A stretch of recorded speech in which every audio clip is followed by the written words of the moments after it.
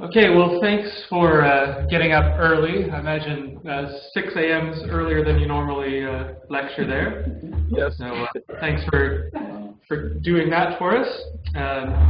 So Alan Guenther was here over last summer, and he was last year's, or this current year's actually, joint visiting fellow with the Manchester Wesley Research Centre and John Ryland's Research Institute. And he spent some time, 6 weeks here, working on 19th century Methodist hymns and how they were used in missionary contexts. And you'll find out more about that in Alan's presentation. So he's talking to us from Saskatchewan, where he's assistant professor of history at Briercrest College and Seminary. Thanks, Alan. All right. My interest in this topic did not start with an immersion in the history of Methodist movement in Britain. Rather, I was led from my research of Christian-Muslim relations in the 19th century to study the work of American Methodist Episcopal Church among Muslim communities in North India, and then to focus specifically on the hymn books published by Methodists in India that were adapted to their Muslim and Hindu context. How's the sound coming through? A little bit variable. Okay. Try another. It'll be his microphone. Yeah. If you push that and it flashes, it's muted. Yeah. Let's try a little bit more, and then we'll see how it goes. From that rather narrow focus, I decided to step back and explore the broader background of Methodist hymnody, beginning with the hymn books published in Britain after the deaths of Charles and John Wesley at the end of the 18th century. How's that doing? Okay, so I'll go ahead and proceed then. All right.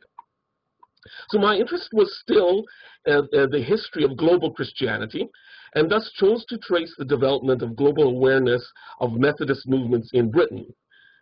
Why would one study hymn books? Aside from the fact that the John Ryland's library has an astounding collection of Methodist hymn books, I see hymnody as an expression of what local congregations find meaningful. Yes, the publication of hymn books is at times tightly controlled by the leader of the movement or by a committee to which authority has been delegated by the conference, and can be an expression of what the leaders consider to be important. But recent scholarship on congregational singing in global Christianity posits that Christian communities worldwide adapt, adopt, create, perform, and share congregational music, making it locally meaningful and useful in the construction of Christian beliefs, theology, practice, and identity. With that understanding, congregational singing and the collection of hymns published are a reflection of not just what the leadership of a movement decides is necessary, but of what the congregation as a whole finds to be meaningful expressions of its worship, testimony, and aspirations. Hymn books, and particularly alterations and successive additions, can be useful in tracing changes in the life of a congregation or a denomination. How the various streams of British Methodists viewed the rapidly growing missionary movement of the 19th century should then be reflected in the hymn books they published. The key theme explored in this paper, then, is the impact of the formation of the Wesleyan Methodist Missionary Society, or WMMS, and of the work of missionaries overseas on Methodist congregations in Britain, as reflected in the hymn books published for their use. British Methodists had engaged in cross-cultural ministry in other parts of the world prior to the formation of the WMMS, but it was the first meeting of the District Auxiliary in Leeds in 1813 which established a pattern for the involvement of local congregations in the global enterprise. Interested individuals and congregations would gather to pray, to receive information, and to collect and disperse funds to support missionaries and ministries overseas. The impact of these gatherings on the hymnody of the church was twofold. An increasing global awareness was reflected in the lyrics of new hymns being written, and the gatherings themselves created a demand for hymns that would be suitable for singing on such occasions. While the earliest of such hymns focused on the desperate plight of the heathen without the gospel and on intercession for those nations, the growth of the missionary movement also meant that hymns were eventually needed, that which would be appropriate for singing at services for sending missionaries. As the 19th century continued, entire songbooks were devoted to the topic of missions. This paper traces the initial appearance of this emphasis and its early development in the hymn books published by various branches of the Methodist movement. And I've deliberately focused on those hymn books which came after John Wesley's death. He had published the kind of the standard hymn book in 1780, but I wanted to see what was happening afterwards, and that's kind of what I've been focusing on. A related theme is a growing awareness that one of the consequences of the missionary efforts was the establishment of communities of believers in other cultures. No longer were the people overseas merely benighted heathen. Rather, they had received the same grace and were now brothers and sisters in the family of God, also singing the praise of Jesus Christ. From the start, Methodist missionaries and indigenous Christians were active in translating hymns, writing new songs, and publishing hymn books for the use of new congregations overseas.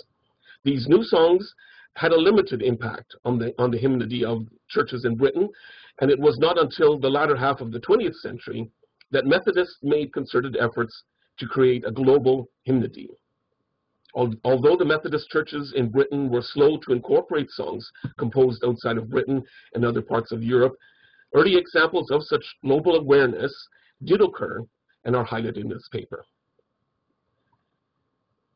The first hymn book to be examined is, in fact, not a Methodist hymn book, but one prepared for interdenominational gatherings in the city of Bristol, but it illustrates the key themes just outlined.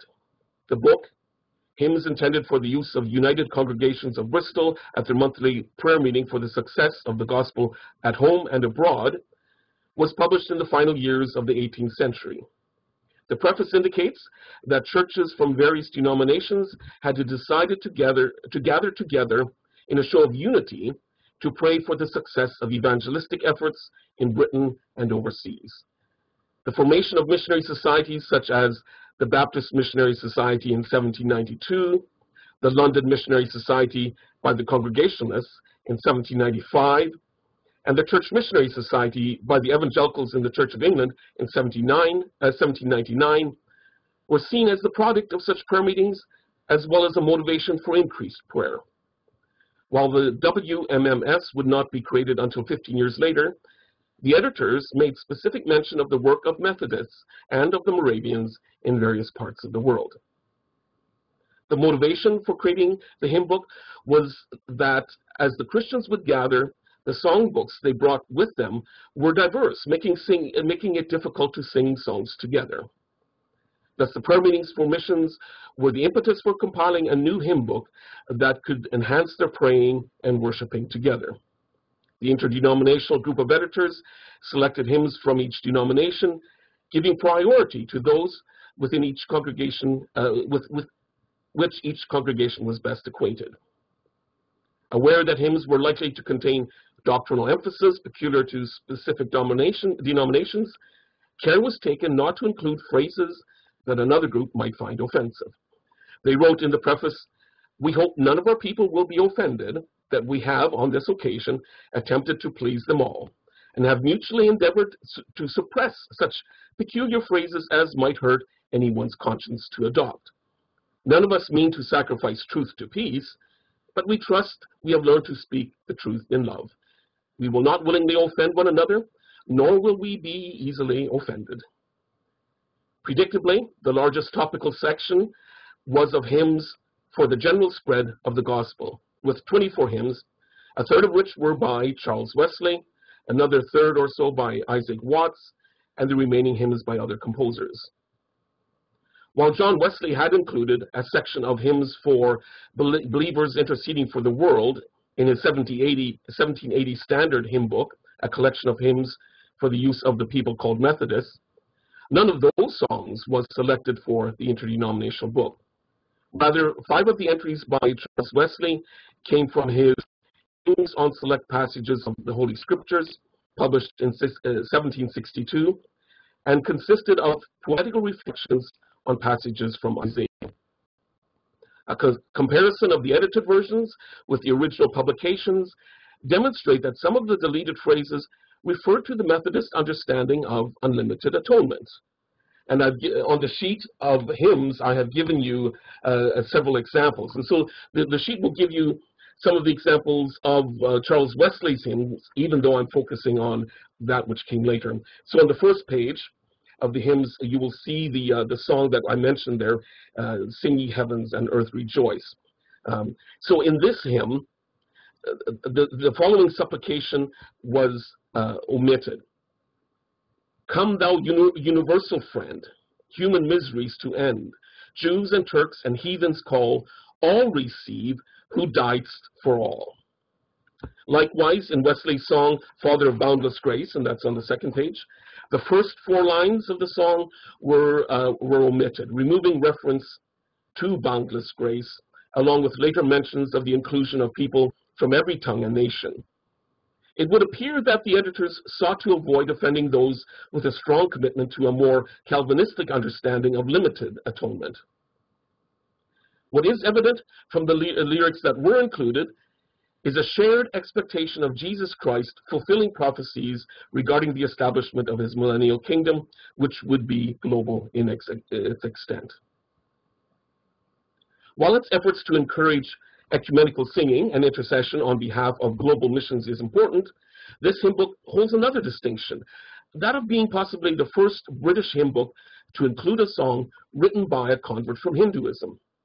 The final hymn in the book, Who Beside Can Man Recover, under the heading, a hymn composed in the year 1788 by an Hindu, translated by Mr. Thomas, imitated in verse for the use of English Christians, the composer of this hymn was Ram Basu, a writer who had served as the language teacher for John Thomas, an independent missionary who began his ministry in Bengal in 1787, 6 years before the arrival of William Carey. When Carey arrived, he too employed Ram Basu as his teacher. As more missionaries arrived in Bengal, they would gather on Sunday mornings and sing this hymn, as well as other translated hymns in the Bengali language. Thomas sent a translation of the hymn to Britain, where it was published, along with a version more adapted to English congregational singing.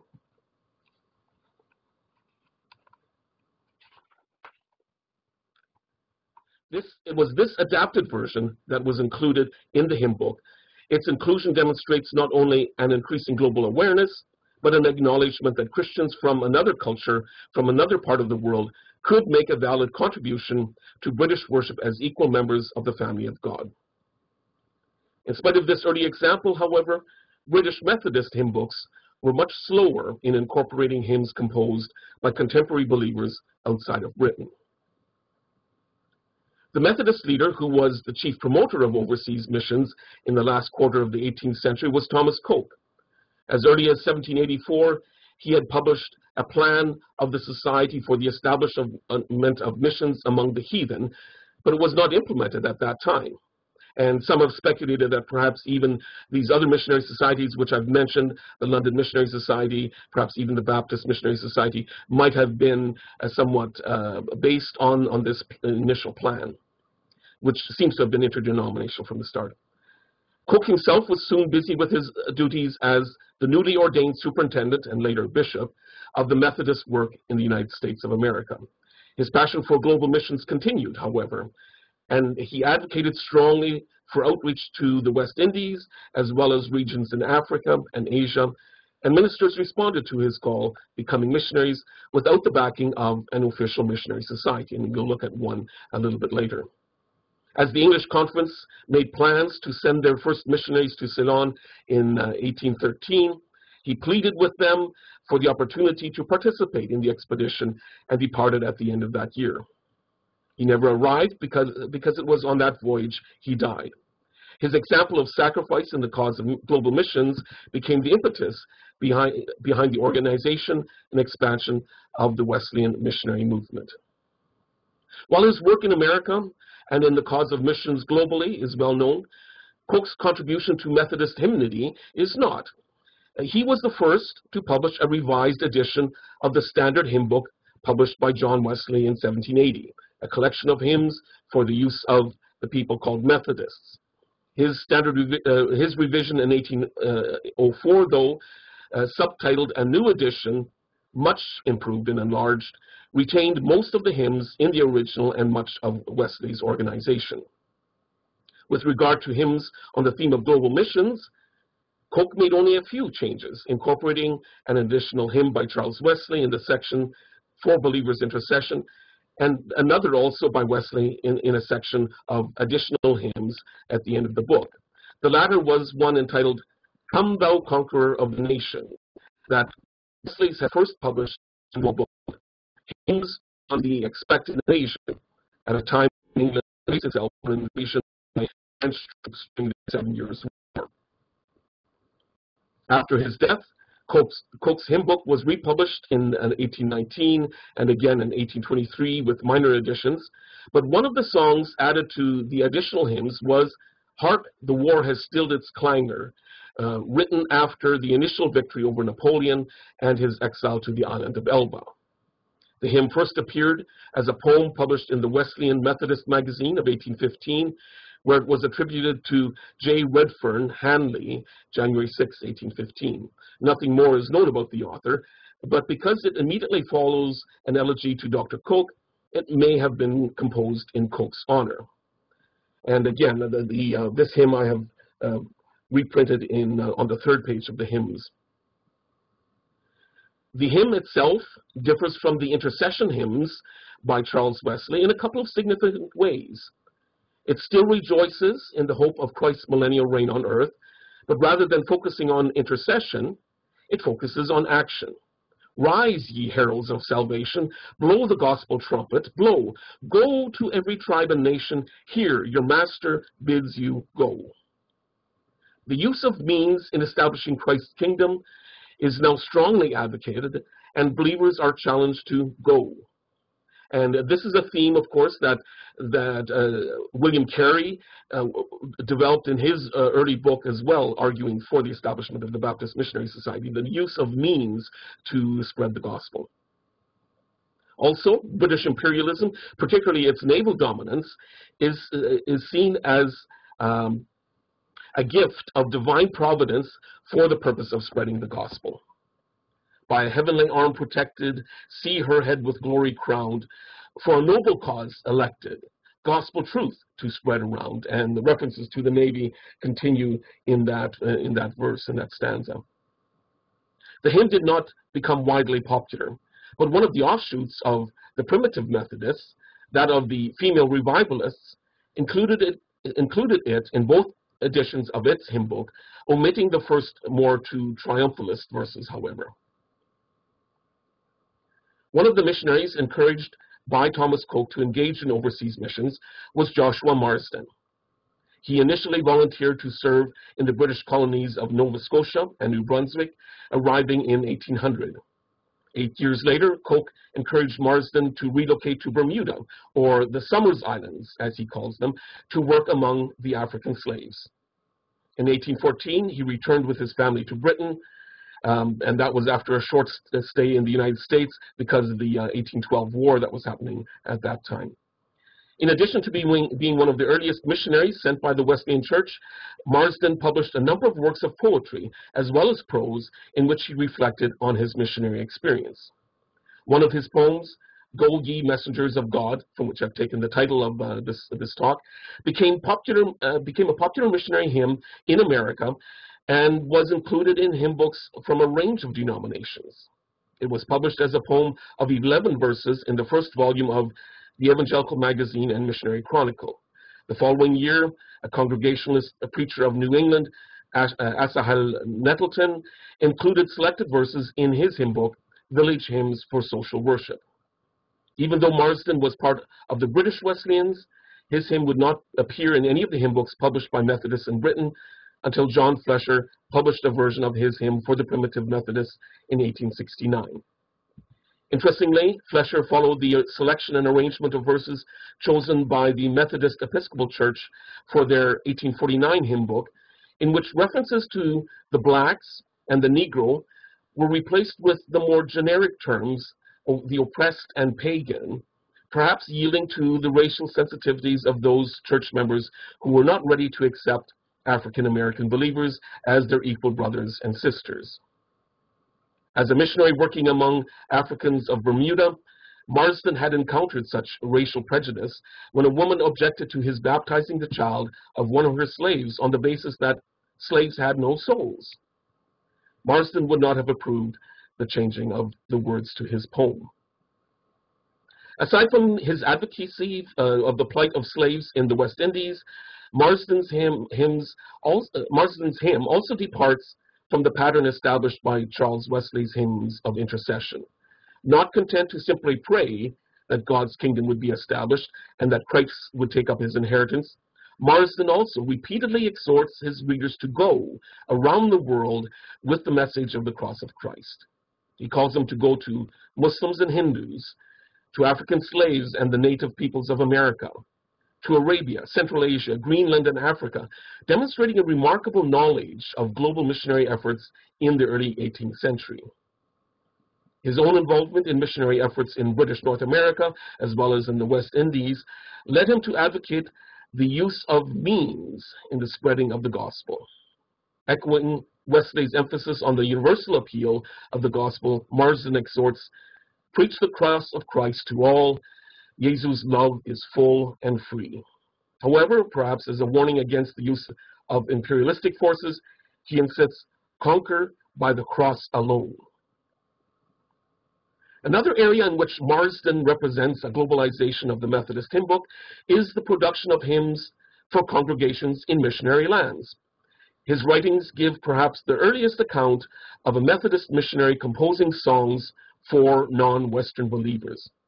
In his collection of poetry, Amusements of a Mission, Marsden includes 8 hymns which he had composed for the people of color in the Somers Islands, who were not slaves and thus better informed, in his words, than mere plantation Negroes.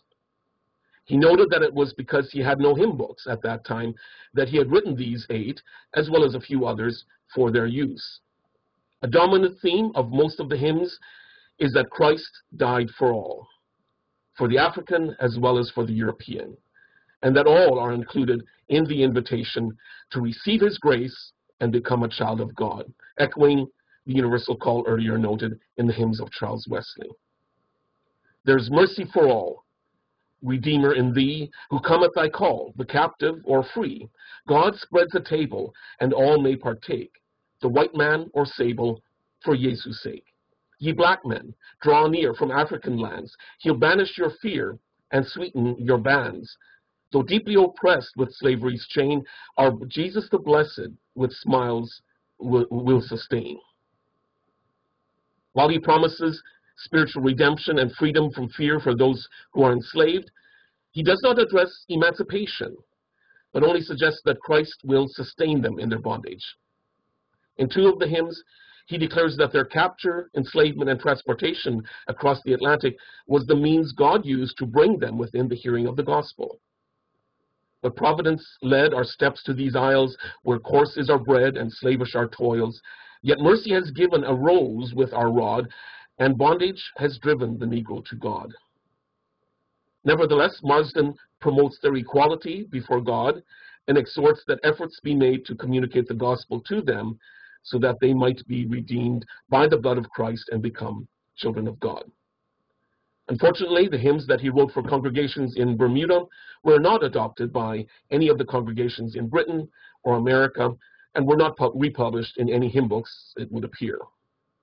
And I'd be happy to be proven wrong if someone can locate some of those hymns in modern hymn books. Looking then at the Methodist movements in the early 18th century, we'll start with the Wesleyan Methodists and Richard Watson. While the Wesleyan Methodists tended to adhere to the canon of hymnody established by the Wesleys, the newer Methodist movements readily experimented with newer compositions, including music from overseas, namely America. Within the Wesleyan Methodists, The next significant revision of the hymn book was done in 1831 at the instruction of the conference. The editor who took on most of the responsibility for the changes was Richard Watson, better known for his contributions in theology. After the death of Coke, Watson also played a major role in the organization of the WMMS in 1813 and served as the secretary of the society during its most formative years from 1816 to 1826. Unlike Coke, however, in his supplement to the 1780 hymn book, Watson did incorporate 19 new hymns in a new section entitled On the Establishment and Extension of the Kingdom of Christ. However, he was conservative in his selection, the majority of which had been written by Charles Wesley, but had not been included in the 1780 hymn book, such as the one examined earlier, Father of Boundless Grace. The 6 exceptions included in this section by Watson were all written by Isaac Watts, the Congregationalist hymn writer from the generation that preceded the Wesleys, and the songs include one that had become a standard missionary hymn in other British denominations, Jesus Shall Reign Where'er the Sun. Watson was not the first British Methodist to recognize its value in expressing the aspiration of global missions.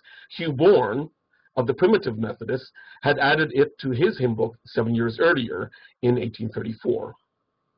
No doubt aided by interdenominational gatherings such as the ones in Bristol discussed earlier, a genre of missionary hymns that was common across denominational lines was beginning to take shape and having an impact on a new generation of hymn books. The Methodist New Connection parted ways with the Wesleyan Methodists in 1797 and published their first hymn book 3 years later. In a selection of miscellaneous hymns, all but 3 were once again composed by Charles Wesley.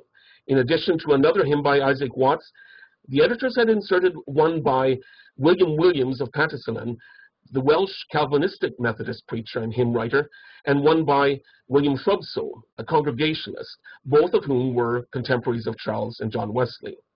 Like Watts' hymn, Williams' composition, O'er the Gloomy Hills of Darkness, and the one by Shrubsole, Bright as the Sun's Meridian Blaze, soon became standard missionary songs published repeatedly in hymn books by many different denominations.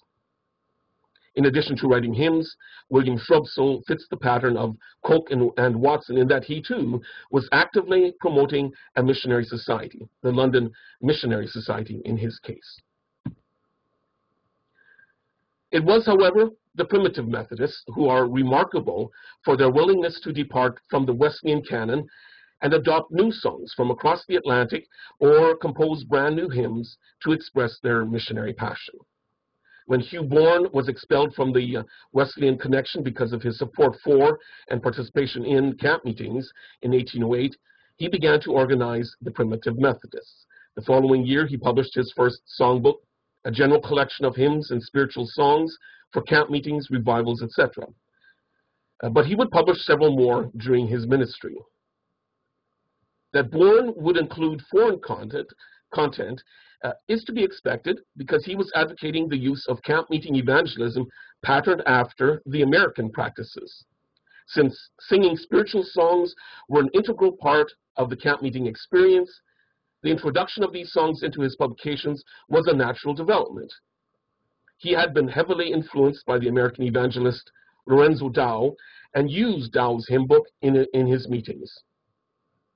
In one sense, this hymn book demonstrates a global awareness that is distinct from the expressly missionary hymns we have studied. Bourne rather incorporates a new hymnody, one that was indigenous to America, in his hymn books. When the main body of Wesleyans condemned these forms of worship and evangelism, he chose to chart a new path. Bourne appears to have been the first to publish a version of an African-American spiritual in a British hymn book. One of the songs in his 1818 edition of a general collection of hymns and spiritual songs has the intriguing subtitle, A New African Hymn, and I've included that also in the selections of hymns that I printed. That would be on the last page. and can be traced to books published in 1801 by Richard Allen, the founder of the African Methodist Episcopal Church in Philadelphia. And I find this intriguing. Subsequently, another primitive Methodist, John Stamp, would publish some others that he would connect with the African American, especially the slavery experience, and I find that's been very little has been studied with regard to them. With the consolidation of his movement, Bourne issued a large hymn book for the use of the primitive Methodists in 1824, patterning himself after John Wesley's 1780 publication for his movement. In this, Bourne included a section explicitly on the spread of the gospel, many of which were written by him and a fellow composer, William Sanders. And I've again included a couple of examples. However, Bourne's conception of spreading the gospel has less of a global element and does not distinguish between evangelistic efforts in Britain and those overseas. In this, he more nearly reflects John Wesley's own perception of the task of mission as expressed in his statement or declaration, "I look upon all the world as my parish." As Andrew Wald states, the argument and the context make it plain that however ready John Wesley may have been in principle to go to Abyssinia or to China, he did not expect to go to either. He expected to preach the glad tidings of salvation in English parishes to baptized people in a society that claimed to be Christian. Although Bourne demonstrates a global awareness in one form by including spiritual songs from American camp meetings, his conception of global missions does not appear to have been greatly influenced by the introduction of missionary societies. Those songs of his which do have a global content, such as the two included in the hymn sheet, parallel the intercession songs of Charles Wesley, expressing hope in the coming millennial kingdom of Christ. Other groups, such as the Armenian Bible Christians and the Wesleyan Association, also published hymn books with significant sections on missions, which I plan to include in my study. Subsequent generations of these groups generated even more publications and demonstrate an ongoing growth of global awareness and participation in global missions. But these early years indicate that although early leaders of the Wesleyan Methodists were committed to sustaining the legacy of hymnody bequeathed by John and Charles Wesley, the birth and growth of the WMMS and other missionary societies, as well as reports from missionaries overseas, was having an impact on congregations in Britain and on the songs they were singing. This impact can be traced in the successive hymn books published by the various strands of the Methodist movement. New Methodist movements were more open to experimentation and more readily incorporated hymns from outside the British Methodist tradition in their songbooks. While the global awareness would continue to grow steadily throughout the 19th century and then more rapidly in the 20th century, the seeds of this form of globalization is evident even in the earliest Methodist hymn books. Thanks very much, Alan. It's good to see some of the fruits of your research while you were here in this paper. So we've got some time for questions and discussion now.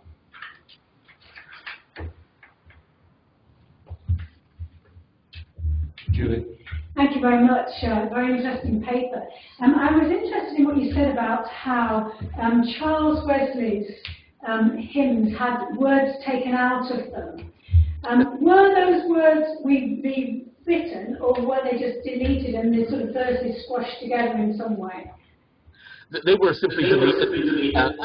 Perhaps also the editors just needed to shorten some of the hymns. Charles Wesley sometimes could go on at length in his hymns.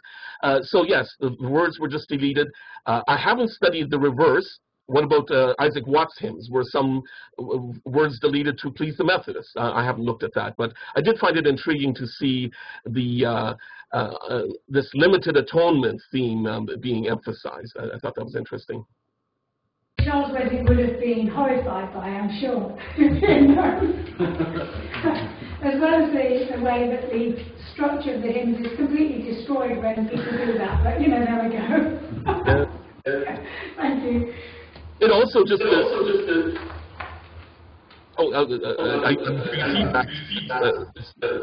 confuses me. It's also just an interesting parallel for today that some people complain that hymns have verses removed and new courses added. Well, that's been happening for 200 years. It's nothing new.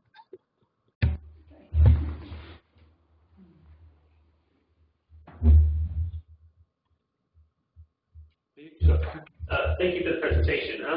I wonder, how are you measuring the popularity of the hymns? So is it just the appearance of them in multiple publications, or are there other indicators that give you insight into their popularity? That's an excellent question. I've wondered that myself, if there's a way to gauge that. You do come across mentions in various journals, Methodist journals and others, where an account of a meeting is given and it indicates which hymn was sung. I haven't gone through that systematically to see which are used, and so I have relied on the hymn books themselves. My experience is more in looking at Indian hymn books, and there the connection between the congregation and the hymn books, the hymns included in the hymn book, seems much more immediate. And so you'll have several hymn books published in a matter of 25 years, each changing significantly. I don't see that as much in Britain. It seems to take a committee appointed by the conference before a new hymn book can be published. But separate hymn books are published, and I've looked at some of those that aren't official hymn books, and they would include other songs as well. And so, yes, it's been primarily to see how often these hymns are seen in hymn books that are published.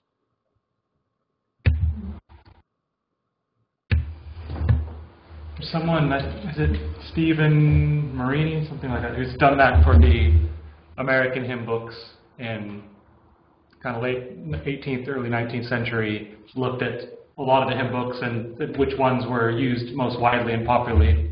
So that might give you some indication, though it's just the American context I think he looks at in his study. But he looks at a number of different denominations, and so that's helpful. Yeah.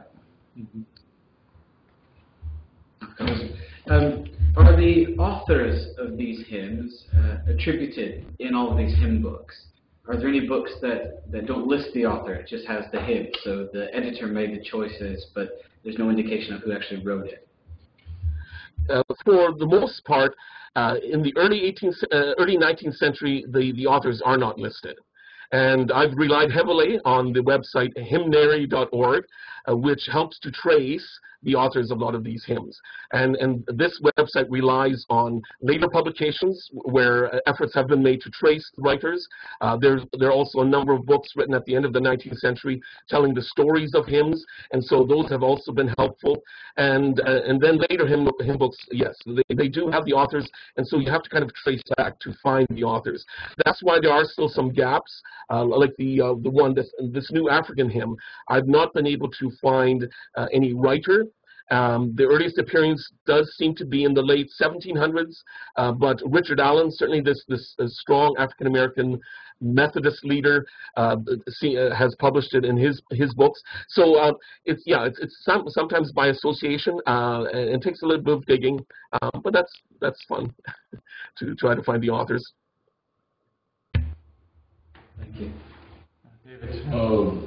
I'm intrigued by and not surprised by the Richard Allen piece showing up in Bourne's collection because of Allen's closeness with Dow. So my question would be, did you notice, or have you had time to look, which is one of the reasons why this is a big task, to look to see if there are more connections between Allen's songbook, Dow's songbooks, and Hugh Bourne's collections? I think that would be an excellent project to pursue. I haven't done that yet. I've just begun to look at Richard Allen's work, and I haven't even looked at Dow's hymn book, which I did see mention that Bourne had distributed it quite widely. But that would be an excellent thing to pursue. So recommend it to some of the students. Ken.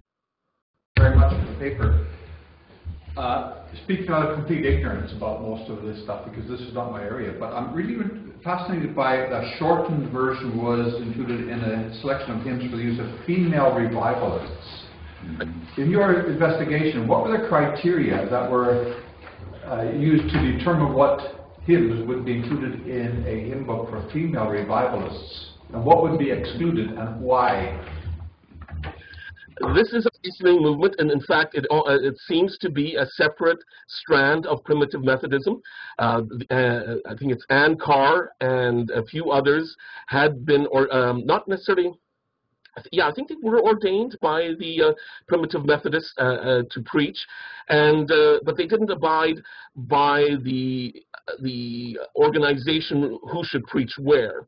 And so they would go and preach wherever, and the person, usually male, who was appointed to preach in that church on Sunday would arrive and find some woman was already preaching in his place. And so they were kind of expelled from the primitive Methodists and formed their own movement, the female revivalists.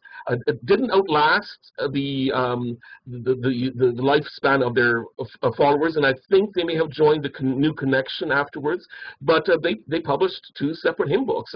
Those are not in the John Rylands Library collection, but are in the British Library, but the British Library has very graciously put them on Google Books, and so you have access to them. There has been a study done. I don't have the reference in front of me of which hymns were included, and the person studying it said that songs that were on the theme of submission were omitted. And so it was kind of saying that these were songs of women taking charge and not necessarily submitting. And so that was just the one comment that sticks in my mind. So yes, someone has worked on that. I have not. I do have references, and I'd be happy to provide them of the 2 scholars that I've seen that have worked on it. In the ordination, I don't know for certain, but I suspect they probably would have used terminology like consecrate or commission to distinguish it from full male ordination, which they weren't doing yet for females at that early of a stage. That's helpful. And interesting what you say about Charles Wesley's hymns being more of an intercessory nature, and the comparison with the hymn attributed to J. Redfern, that one about go. I mean, frequently Charles Wesley's hymns demand a response, albeit that response is often a spiritual response to God. But I think, frequently his hymns have the sort of the setting out of the theology and spirituality, and then this response from the person singing. And I just wonder whether any of the hymns, in terms of the intercessory ones you talk about, also have this response, even if it's not to actually go out there and do it, but is there some sort of sense of, what is our part in doing this prayer for these people, engaging in that prayer? How does the believer respond in those hymns? That's not something that in detail. I plan to do that, but I was focusing on what was happening later. But the impression I get is that the response Charles Wesley expected was prayer.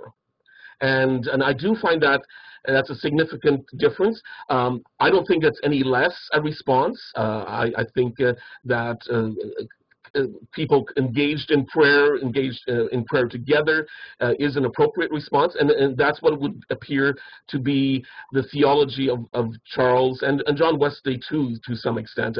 I have read a bit more of John Wesley's perception of missions, especially his sermon on the subject, where he was expecting Christian communities around the world to be revived, nominal Christian communities who would then be engaged in missions. And again, interceding that God would do this, that Jesus Christ would come and claim his inheritance, is, in a sense, a response that is called for. Beyond that, I have not seen, at least not as overtly as in the later hymns, where they were encouraged to go. which is kind of interesting because both John and Charles did go in the early part of their career, and to have them kind of back off from that, even with the promptings of people like Thomas Coke, is interesting. And I'd like to see more whether there was active discussions on this with Coke and whether they were discouraging him from being involved. But we have this proposal that was put forth by Coke that presumably had been run by John Wesley, and yet it was never acted on, at least not in the 18th century. Rather, he gets these new responsibilities and then is sent off to America. But yeah, that's a very interesting question, and again, would be worthwhile pursuing.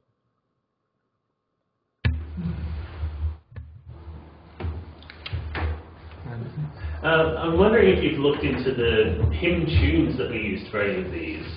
And what insight that might give you into their meaning. So I suppose it could go in a couple of ways. It could give insight into where the stress falls in particular stanzas. But another thing would be the fact that you can sing multiple hymns to a single tune actually seems to broaden the referential range of a particular song. And yeah, so I'm wondering what other songs were sung to these same tunes, and are there any tunes, or is there a particular commonality? Are they all major? Are they all? Yeah, are there any similarities in the tunes that are selected for missionary hymns? I'm not as familiar with the tunes. Could you mute me? I'm not as familiar with the tunes themselves. In many of the hymn books, only the words, only the lyrics are given. Often, though, there is a notation indicating which tune it should be sung to, and so that would be a possibility.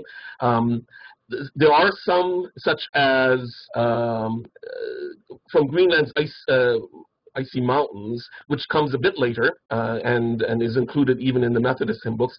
That tune is called the missionary tune, and I have seen that pop up in other places. Speaking of tunes, though, I did find that, I think it was Stamp, John Stamp, again, the primitive Methodist renegade that published a hymn book a decade or so later from the ones that we're looking at. He does start off in his introduction saying, "Why should the devil have all the good tunes?" And so that predates Larry Norman by a century and a half at least. And he says that saying had been around for several decades even in his time. And so I tried to trace it further back, and it seems to have appeared the first time in prints that I've found so far, shortly after the death of George Whitefield. And he is the one who's accredited with initially saying it, not John Wesley. But Stamp said that this was the thinking of the Wesleys, of Whitefield, of Bourne, and others. And so in his hymn book, it's very interesting to see that he has included tunes. Just by the name, you can see tunes such as Auld Lang Syne and God Save the King and Poor Mary Ann, which whatever tune that is. Those who know tunes probably could find, or Victorian tunes could probably trace those tunes a bit better. So it is interesting to see this use of popular tunes in the hymn book. Yeah, so that's really fascinating. It would be really interesting to see the number of tunes which have nationalistic overtones or ties to colony or empire that are then used for missionary songs. Yes. That's a very good follow-up to that one to make. You started out at the beginning by saying many of these were translated into other languages for use on mission field. And what strikes me thinking about the own history of the Church of the Nazarene and my experience with places in Africa is that the Church of the Nazarene went through a series of new hymnals over the number of years. But the ones that are embedded in the culture of Swaziland, where I'm talking about, is the 1950s, as it were, hymnal. So it's 3 generations ago, and that continues to be sung and shapes theology. Now, to me, there's sort of a cultural imperialism that went on here by translating it that way. And be interested to see what post-colonial studies might make of the use of hymns. We've talked a lot about in terms of scripture and its use, but what about hymns? Right. As I mentioned, there is now a growing movement looking at global hymnody, especially congregational hymnody, and I've just started reading some of the writings of this group, and it is fascinating to see some of the discoveries they're making, and they see it not as much just an indigenization or contextualization, but more of a dialogue with the Indians, for instance, choosing which hymns they want. And this is what I found in late 19th century India as well, with the Methodist Episcopal Church, where for some reason the Indian Christians really liked Ira Sankey songs. And so within, I think within months or perhaps a year or so of his hymn books being published in Britain for the first time, they are in India. And it's the Indian Christians who choose to translate those. And now, speaking of tunes, those had a more, what some called more of a Sunday school tune, and were popular. They were somewhat, they were discussed somewhat dismissively by some of the Methodists in Britain, but were very popular in India and in China. And so it's interesting to see, again, in this dialogue, that Indians are choosing some of these tunes, translating the songs, but then at the same time also writing songs in the Hindu style, the bhajans, or in the Muslim style, the ghazals, and missionaries writing bhajans and ghazals. And so it's a very interesting dialogue, I find, between the missionaries and the indigenous Christians in some of these countries. But yeah, it's a fascinating field of study, and it seems to be growing.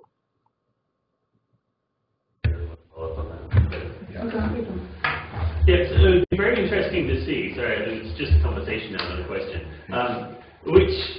which tunes that are picked up and gain popularity amongst indigenous populations are built around the pentatonic scale, rather than the full, Western harmony and, because pentatonic scale is almost universal in cultures, and so actually the songs that are written according to that scale might be the ones that sound more harmonic, more consonant to indigenous cultures, rather than the ones that are built on more complicated Western harmony. That's helpful. There's also a question, I suppose, of how people accessed hymn books. Just from my experience, we were in ministry at Notting Hill at the beginning part of my ministry, and at that time when we had a new Methodist hymn book in the church in Notting Hill, the old hymn books people sent to the West Indies because they wanted the hymn books. So they were using the old hymn book just by, dint of having them accessible, being sent to them, rather than having to purchase new books, which wouldn't necessarily be what they wanted anyway. So sometimes, I suppose, the hymn books people are using are the ones that they have access to in that way. And I don't know if that happened elsewhere, but. Oh, that's very interesting. And so of where the English was the medium of worship, such as the West Indies, of course that was they could use the hymn books, and it was said, or I think it's still in current use in the West Indies, let's sing a thank you. And so the idea of Sankey songs were very present, but that was because they shared the common language in their worship. So there wasn't the translation needed, and translation could then also include culture, and so it is interesting. Some others, I'm sorry to dwell on Sankey, but some others have looked at the settings of his music and said that the early expressions in his hymn book were much more syncopated, whereas when they finally move into the Methodist hymn books in Britain, they are much more staid and respectful, I suppose. And so it's interesting to see that transition even within English-speaking countries. Just one other interesting comment. This is really fascinating to me because the link between theology and music in many ways and what's happening in other parts of the world. One of the things that I've experienced as well is the importation of new with worship group type music from anywhere in the world because the music is really good for a worship group, but no particular thought given to what the lyrics are. And so the music is what is driving the production of the song. So one of the churches I worship in when I'm in Swaziland is very high tech and very good. But I think what they sing is what they've learned from Hillsong or wherever it might be around the world. And it doesn't really matter to them. The music is brilliant. Yes, well, that reminds me of my own church here in Saskatchewan. We're in the midst of the Canadian prairies, and yet we sang these songs from Britain all about throwing out the lifeline and then all these with nautical motifs, which we had no experience of, and yet they were deeply meaningful to us as a congregation. So yeah, that does happen. Though you also touch on this whole period now where we are without hymnals, without hymn books, and so it's a new dynamic. And I think the hymn books did provide some connection to the past that perhaps we have lost, a grounding, a continuity, as well as opportunity for change.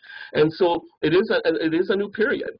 Though I just had come across recently that when the Methodist Episcopal Church celebrated the 100th anniversary of their missionary movement, this would have been 100 years ago, 1918, at their grand convention, they were using overhead projectors in the sense that they were encouraged to put the words of the songs on slides and project them on the screen. And so even overhead projectors and PowerPoint has a 100-year history in Christian churches. There's a question, isn't there, about theology and how we scrutinize what people sing when we're not using a book that's approved, and people can put on the screen whatever they want. Exactly. Yeah. Exactly.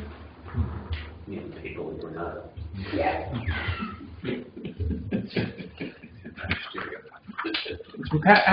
haven't quite hit 12 yet.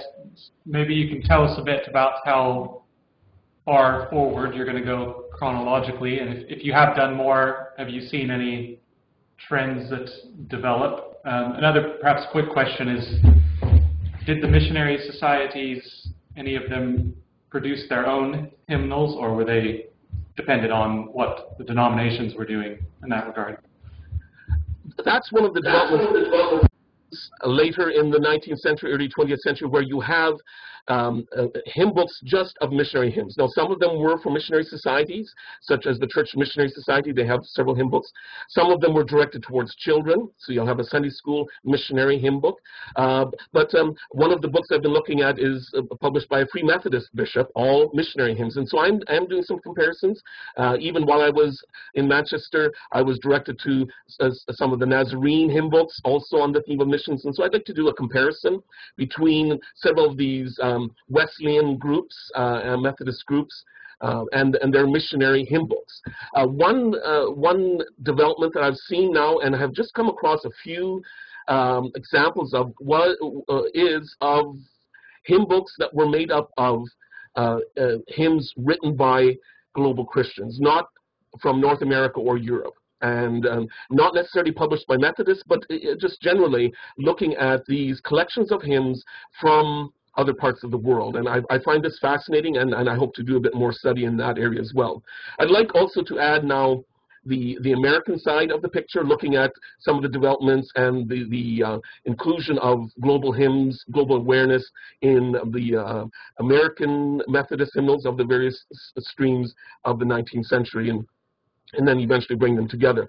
I've even been looking at some of the Methodist hymnals published for Indigenous peoples here in Canada, and would like to kind of do a comparison of that hymnal with the one I looked in India, the one in the Cree language, compared with the one in the Hindustani. And so those are some of the streams. Yeah, it's been an exciting new field, kind of just I'm a year into it and finding it endlessly fascinating, and all kinds of rabbit trails to follow. Okay. Very good. Well, thanks very much for your presentation. We look forward to seeing how it goes.